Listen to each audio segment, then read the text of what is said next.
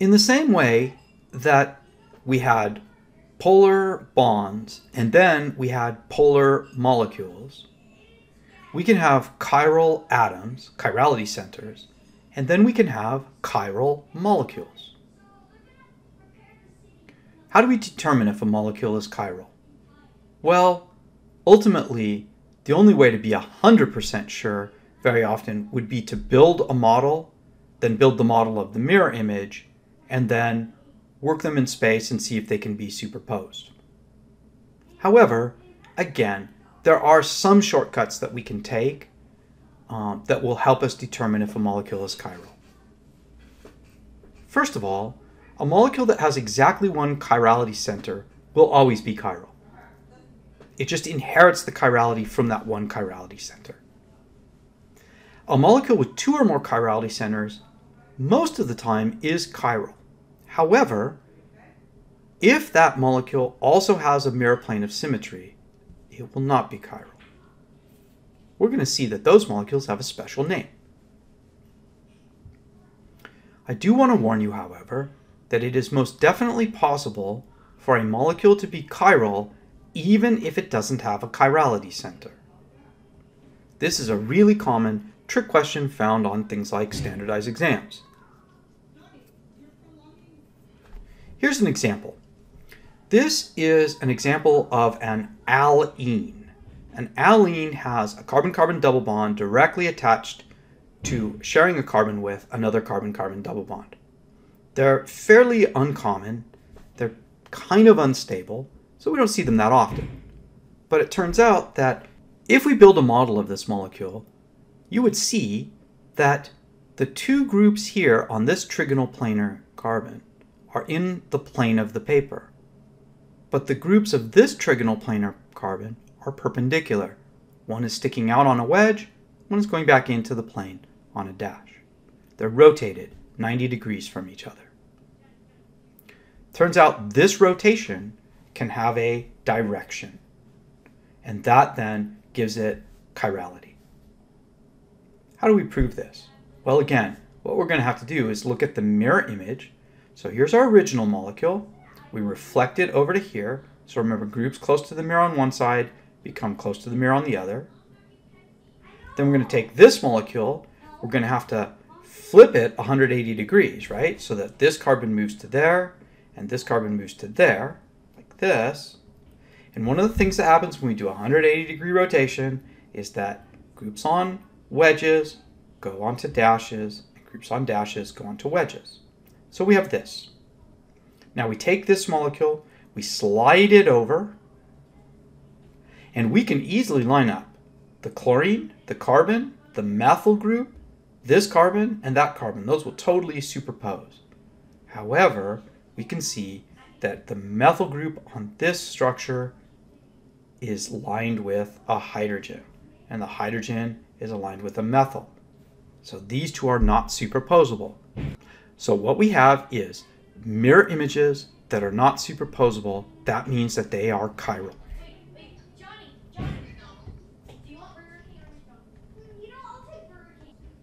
There are molecules that have chirality centers, but they're not chiral because they have mirror planes. These types of molecules are given a special designation. They are called Meso compounds. A meso compound is a molecule with chirality centers that is not chiral because it has a mirror plane of symmetry. Here are a couple examples of meso compounds. Look at this one. We have this carbon here. It has methyl, chlorine, hydrogen, and then CH and all of this stuff. So that's a chirality center. Turns out this one is similar. Chlorine, hydrogen, methyl, and then this stuff. Chirality center. But if you notice, we can draw a mirror plane right here through the center of this bond. This carbon would reflect here.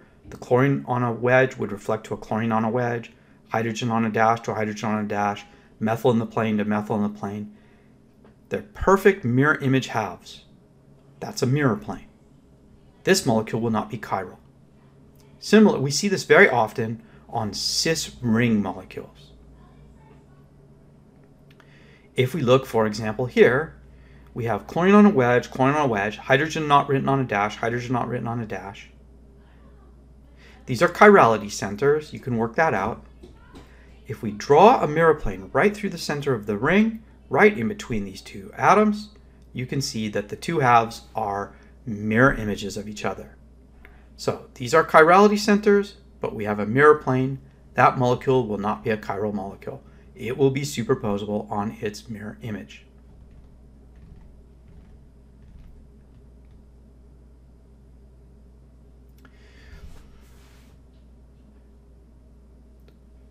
There is a situation where sometimes a molecule can appear to be chiral because of the way it's rotated, its conformation.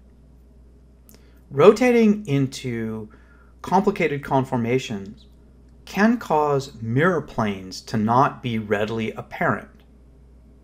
Here's an example.